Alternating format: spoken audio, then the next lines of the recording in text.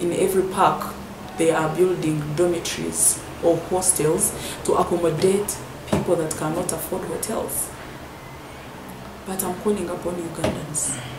Stop taking what people are telling you. Recently, we bought 6 buses. They are at Uganda Wildlife Authority. They are seated for free. These are to promote local tourism. You go and you ask for a bus, you fuel it. Seating capacity is 54. Take in your school, take in your people. Go and visit the park, and that bus has free entrance to every park. Free entrance.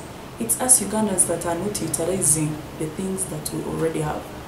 About publicity, I think it's very unfortunate we have publicized. You know, in Uganda, they say if you want to hide something from a Ugandan, you put it in writing. We have papers publishing about our national parks, about our rich cultures. Bendere Cultural Center is open every day. Free, different and diverse traditional dances, traditional cultures at Bendere Center every single day.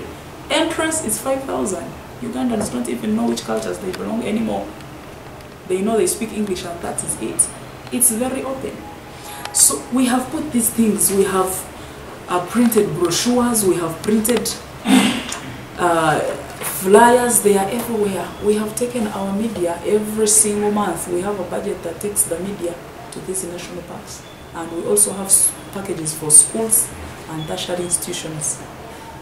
And we have informed the heads of institutions. So if the head of the institution, for example, like Makere University, if they do not come to claim that package, we do not vote for them. It's an offer.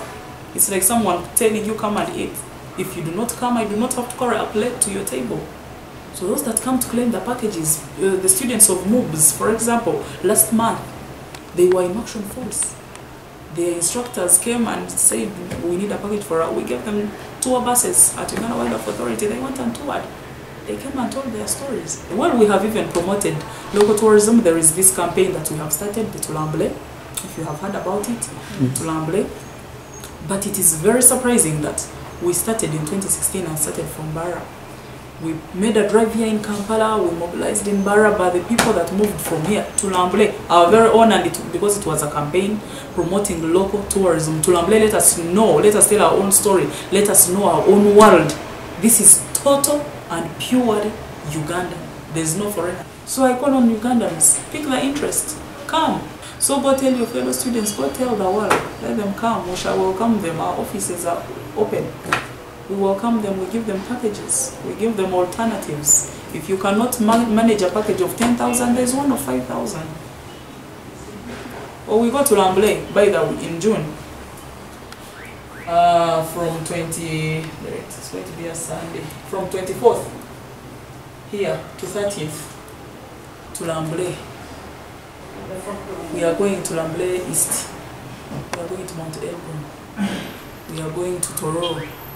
We are going to move to the Sebeyi lands. I call on everyone, come from 24th to 30th. Come in these days and book. Make yourself a booking. Well, it takes you to prepare, because we are not going to dress you up. Maybe you get a little pocket money. We have transport. And when you reach in the way, you can buy yourself a glass of water or a bottle of water. Or you find chicken at Kafu or cassava and you buy a piece. Yeah, it takes that.